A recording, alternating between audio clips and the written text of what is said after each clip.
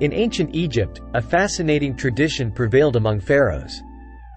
Often, pharaohs, both male and female, wore a false beard, known as a postiche. One notable example is Pharaoh Hatshepsut, one of the few female pharaohs, who ascended the throne in 1478 BC. The postiche was not a fashion statement. It was symbolic, a testament of their divine status. It was believed to align them with the gods, who were often depicted with beards in hieroglyphs.